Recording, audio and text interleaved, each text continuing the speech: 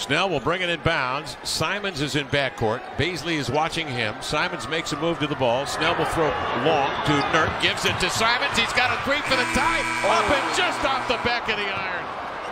Beautifully executed play. It worked to near perfection. As Simons gets a look at three to tie the ball game, it's over.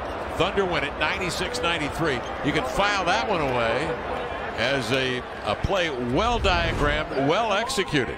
Wow.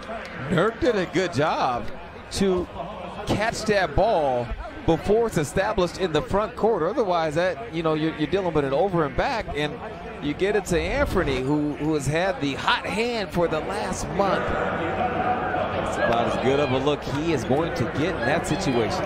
Simon shooting 45% from three-point range in this new year. And that three just off the heel of the iron, and that's the final verdict. The Thunder win it.